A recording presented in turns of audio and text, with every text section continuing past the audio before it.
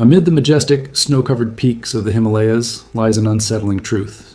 This imposing mountain range is the result of one of the most intense geological collisions on the planet.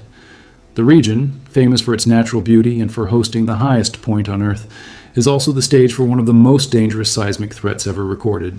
The geological history of the Himalayas begins with the movement of tectonic plates, where the Indian plate slowly advances northward, colliding with the Eurasian plate at a speed of about 1.7 inches per year, 45 millimeters per year.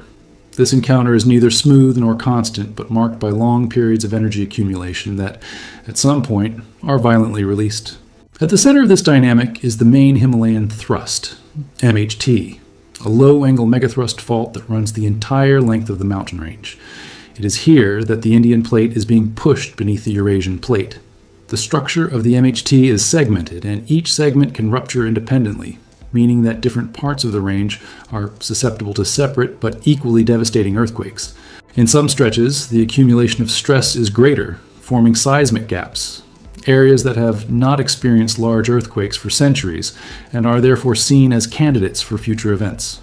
Historical records show that the Himalayas have already experienced massive quakes at intervals estimated between 100 and 300 years, although not uniformly.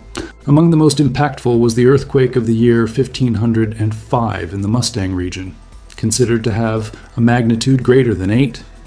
In the 19th century, other major events struck the area, such as the one in 1803 in Garhwal, and those in 1833 and 1934, which devastated the Kathmandu Valley and parts of northern India. In the 20th century, the earthquake of 1950 on the Assam-Tibet border reached magnitude 8.7, causing massive landslides and altering river courses. More recently, in 2015, the Gorkha earthquake in Nepal claimed nearly 9,000 lives and left millions homeless without even releasing all the accumulated stress. The current concern is with segments considered overdue for a major rupture.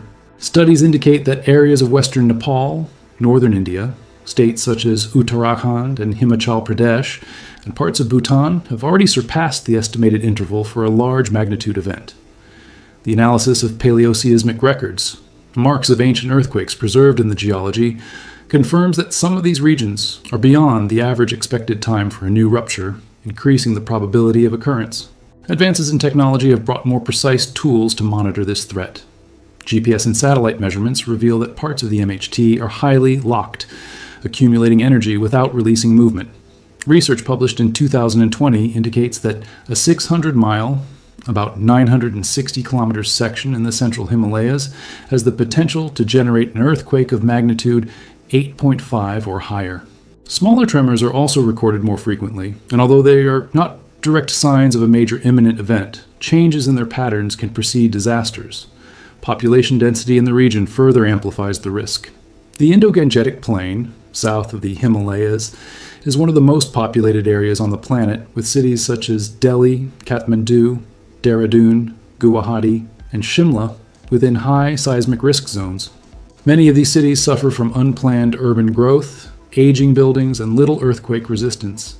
If an event of magnitude greater than 8 occurs during the day, with schools, offices, and roads full, human losses and economic damage would be immense. The structural vulnerability of cities in the impact zone is one of the most critical points in preparing for a possible megaquake. In Kathmandu, for example, thousands of buildings that withstood the 2015 earthquake were later deemed unsafe. In Delhi, urban growth has advanced into areas near known geological faults, and much of the construction does not follow earthquake-resistant engineering standards. This scenario means that when the next major earthquake occurs, the number of collapsed buildings could be massive, increasing the risk to millions of people. Beyond the immediate danger of shaking, there are secondary threats that can be as destructive as the earthquake itself. Landslides in mountainous areas, common after quakes, can block rivers and create unstable artificial lakes. If these lakes break, they can release enormous volumes of water and debris, causing catastrophic floods in villages and cities at the mountain's base. Another risk is the rupture of glacial lakes. The economic impact of a major Himalayan earthquake would not be limited to physical destruction. The interruption of highways, railways, and airports would hinder rescue operations and the distribution of supplies. Power grids, water supply systems, and communications could completely collapse. Tourism, vital to local economies such as Nepal's and northern India's, would suffer an abrupt decline, and reconstruction could take decades, consuming a significant portion of the GDP of affected countries. Cultural losses would also be incalculable.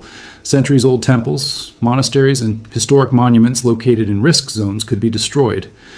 Many of these sites are not only architectural heritage, but also represent the cultural and spiritual identity of local communities. The loss of such structures would deeply affect the social fabric and heritage of the region. From an environmental perspective, the force of a mega-earthquake could alter river courses, change entire landscapes, and even influence local climate in the short term. Dams and other hydroelectric infrastructure near geological faults would be at risk of rupture, potentially generating waves of destruction that could cross national borders. The chain effect of these consequences makes preventive planning even more urgent. However, preparing for a disaster of this magnitude requires not only local action, but also regional coordination. Since the seismic fault crosses several countries, any significant quake could simultaneously affect Nepal, India, Bhutan, Pakistan, and even parts of Tibet in China. This demands that preventive and response measures be designed jointly, going beyond political borders. The geopolitical complexity of the Himalayan region makes cooperation between countries a constant challenge. Although geology ignores borders, human responses to disasters are strongly linked to national interests, diplomatic relations, and, at times, historical rivalries. A major earthquake could affect Nepal, India, Bhutan, Pakistan, China, and even Bangladesh simultaneously, causing human and material losses in multiple territories within minutes.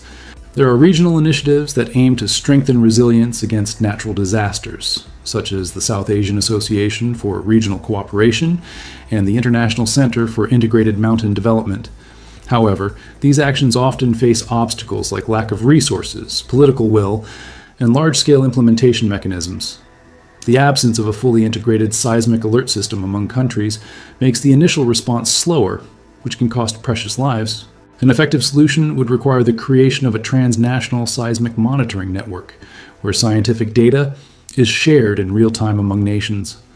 Along with this, joint rescue exercises and evacuation drills would help prepare teams and populations to react quickly to a large magnitude quake. This would also include unified protocols for receiving international aid and distributing resources in critical areas. The use of technology is another key point in damage mitigation. State-of-the-art sensors, satellite mapping, and synthetic aperture radar systems can help identify higher-risk areas and monitor millimetric shifts in the Earth's crust. Early warning apps, integrated into mobile networks, could alert millions of people seconds before seismic waves arrive, which has already proven effective in other countries. However, technology and monitoring will only have a real impact if combined with solid public policies. This means revising building codes, reinforcing existing structures, creating temporary shelters, and investing in community education on earthquake safety. Training volunteers and creating clear evacuation plans are also essential to reduce chaos in the first moments after a quake. Preparation is not just a matter of science or engineering, but also of culture and collective awareness. Well-informed communities tend to respond better and faster to emergencies. Awareness campaigns that teach from an early age how to act during and after a quake can save countless lives when the inevitable happens. The central question about the Great Himalayan Earthquake is not if it will happen, but when. All scientific evidence, from geological records to GPS measurements, points to an inevitable scenario. The time interval between major events has already been exceeded in several areas, and the accumulation of energy along the faults indicates that the region is increasingly close to a new large magnitude rupture. What will determine the scale of the tragedy is not the earthquake itself, but the level of preparedness of communities and governments. History has shown that countries with strict earthquake safety policies suffer far fewer losses when facing natural disasters. In the case of the Himalayas, the combination of high population density, vulnerable infrastructure, and limitations in cross-border cooperation increases the potential for destruction. Reducing these risks requires immediate action. Investments in structural reinforcement, emergency team training, and the creation of early warning systems should be a priority. Short-term actions, such as building inspections and evacuation drills, can save thousands of lives. In the long term, integrating data and strategies among the region's countries can create an effective barrier against social and economic collapse. Community involvement is equally crucial. Capacity building programs, emergency drills, and educational campaigns can transform how people react when the ground starts shaking. The more prepared citizens are, the lower the chances of panic and disorganization, factors that often increase the number of victims. Nature will follow its course, regardless of human action. What is at stake is the choice between being ready or being caught off guard. Preparation does not eliminate the risk, but drastically reduces the impact, preserving lives and heritage that took generations to build. If you believe it is important for more people to understand the severity of this threat, share this video. Subscribe to the channel for more content on science, history, and disaster prevention. Turn on notifications so you don't miss any alerts, and leave a comment with your thoughts on what the region's countries should do to prepare for the inevitable.